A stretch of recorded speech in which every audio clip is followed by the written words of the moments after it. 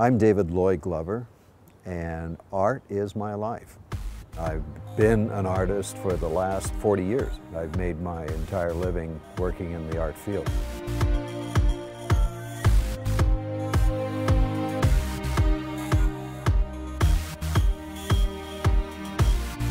When people ask me what my style is, I usually describe it as vivid Impressionism, and that's because of the color palette that I use. And it's not so much about, am I a landscape painter, a seascape painter, or am I a still life painter, representational painter. I paint all things. There is a Glover signature. Collectors tell me there's something they see in my work, regardless of the subject matter. They recognize my use of vivid colors, and there's a real resonance that they feel when they view one of my paintings, and particularly when they own one of the paintings. It has real emotional impact to them. When I was about 4 years old, my father took me to his favorite movie, and he took me to see Disney's Fantasia. And that was a whole wide world emotional thing that happened to me. You know, being in a big movie theater, the big screen, and seeing this artwork come to life, I was completely knocked off kilter. And my father explained to me that those aren't real things. I thought that was a real world. He said, no, those are all drawings. It was that mind-blowing experience that my father took me to that started me on this track of having to create, and I was voracious. I was drawing on everything. So they were getting me big stacks of paper, and I was filling them up as fast as I could, drawing everything that I saw on television, like Buck Rogers, Gene Autry, Roy Rogers. I mean, I was just out of my mind. It started there, and it never stopped.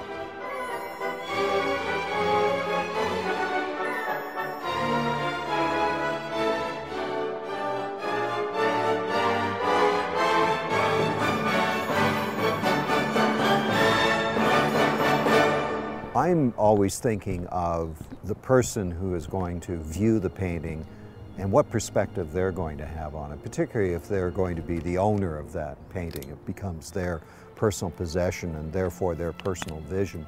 The passion isn't to entertain me. It's not about what I think or what I feel so much.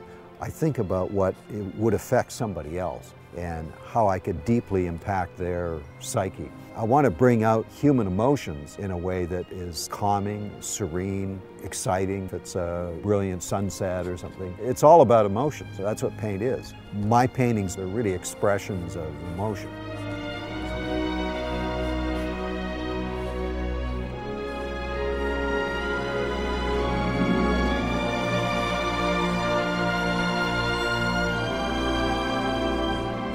The moment that I realized I was gaining a reputation in art was when my Brentwood gallery was having an exhibition for me, and I walked into a very busy gallery full of people waiting to see me. I noticed that Olivia Newton-John was standing right in front of one of my paintings. I'm new to Los Angeles, and I'm going, wow, that's Olivia Newton-John. And we're just having a one-on-one conversation like I'm an equal to her.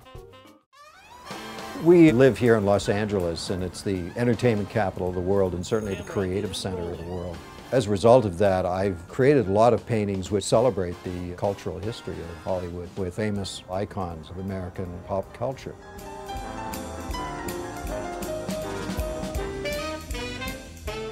I did a painting of Django Reinhardt. He was the famous gypsy European jazz guitarist from the 1930s and 1940s. Anybody who plays guitar, that is his hero, because there's just nobody else like Django Reinhardt. I finished the painting, I took it in, and the gallery director said to me, dude, that's a great painting, but I don't know who the heck that is. Along comes Kim Campbell, Glenn Campbell's wife. She took one look at this painting, went, oh my God. And she ran back down the street, grabbed Glenn Campbell out of another store, took him up to the gallery and said, Glenn, look at that. And of course, that was it. He fell in love. That is his hero. Glenn Campbell is one of the greatest guitarists in the world ever. His hero is Django Reinhardt. So Glenn Campbell bought the painting.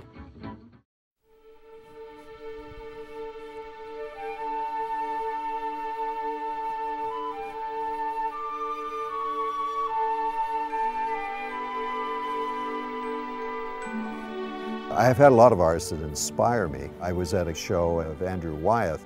When you see an Andrew Wyeth original painting, you realize he's really an artist's artist. They're wonderful compositions. His sense of light, of time and place are just outstanding, and it's very inspiring. Another artist is John Sargent. Although he was a portrait painter of great renown, he was also a wonderful Impressionist painter who had great facilities to paint just about anything. His ability to capture a place and time was just outstanding. He would pride himself in painting a whole string of pearls with essentially a single brushstroke. I grew up in a city called Victoria in British Columbia. I lived 6 doors down from Emily Carr, and she is probably one of the greatest Impressionist painters that ever lived. And certainly in the realm of women painters, Emily Carr inspired Georgia O'Keeffe. And here I'm literally 6 doors down from her studio. The impact of seeing her work completely floored me. Her paintings were just unbelievable. For the way an artist thinks and how an artist approaches his life, I turned to my mentor, Sid Barron, who became, over the years, what's considered a Canadian national treasure in the world of art and published art. He and I became friends when I was about 18, I think, at the time, when I first met Sid. And I went to meet him at his studio, and I went down the hallway to that studio door, and it's blank, glass window, rapped on the window, door opens, and this guy who looked like Art Carney from the Honeymooners looked at me and he said, "Huh? What do you want?" And I said, "Well, my name is David Glover and I'm an artist and I really wanted to meet you and whatever." And he reached out and he grabbed me by the shirt and pulled me inside and said, "Get in here," and closed the door. And he said, "Now what was that again?" At first he was a little shocked because nobody would ever come to his door. He was a recluse. But shortly thereafter we became fast friends and we became friends for years. And he really was my artistic mentor. He was not an artist who was telling me how to do things technically. It was really about philosophy, and it was about life experience.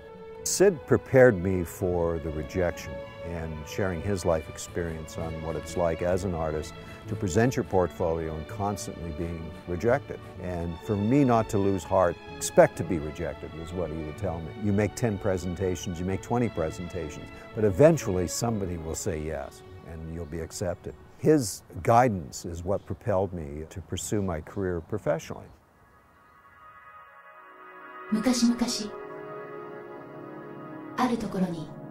One of the most poignant moments early in my career was I was invited to Tokyo to have a one-man show with an art dealer there known as Art Brilliant. And Art Brilliant was, certainly at the time, the largest art dealer in the world. I went to an exhibition where it was kind of beyond description. There was over 850 people. The pomp and circumstance they put on, the ceremony of having an artist there live and in person, to them was really something big. At that show, I was sold out that evening, and it was just over 100 original paintings. I realized I had an awful lot of work to do because I signed an exclusive contract for Asia that went on for the next 17 years. Although it was very difficult to perform at such a high level for so many years, the result to me was that there really isn't anything that I can't do. Living in Southern California gives me the inspiration of light and atmosphere, but my broad, vivid landscapes that I create are from my memories of where I grew up in British Columbia. Those images live with you forever. When I want to create a stunning wilderness landscape or a mountainous lake, I go right back to when I was young.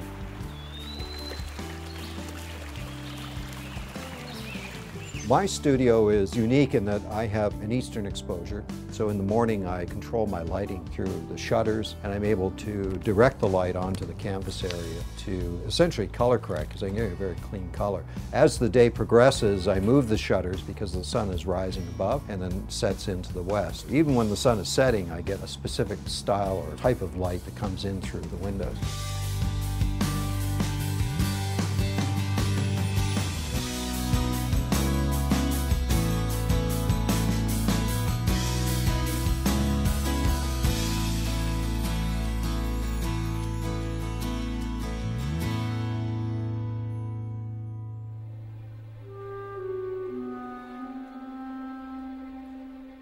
When I have one of my paintings sold, I never really know whether the same emotions and message that I'm trying to impart in this painting actually transcends to the collector.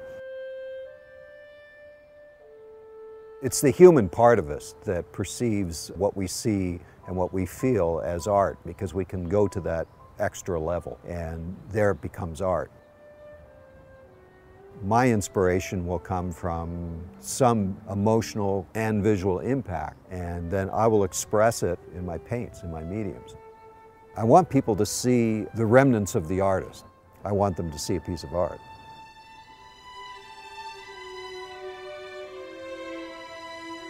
I'm telling a story, either it's a narrative story by what you see going on in the scene, or it's strictly an emotional story. It's a response that you have to a particular light effect, a view down a country road, you imagine what's at the end of that road or where it's leading you to, or it's nostalgic. It reminds you of when you were growing up, or it reminds you of an important time in your life. Maybe it was your first romance. You were in a setting just like you see in this painting. So it touches this on a very base level. Art is something that chooses you. Your ability to create in any kind of medium just comes innately, and it starts when you're very young. Certainly in my case it did. You feel this need to create all the time, no matter what you're doing. But it's not something that I think that you decide one day, you wake up and say, okay, let's go to school and be an artist. It has to come from within. Art is something that's always in your left ear telling you, yeah, it's time to paint. It's time to paint, David. You kind of follow the direction that all forces are leading you in. I have done other things in my life, but art is always the mainstay. It has been a constant in my life since I was 4 years old, and it's a constant today. Everything I do in my life revolves around creativity.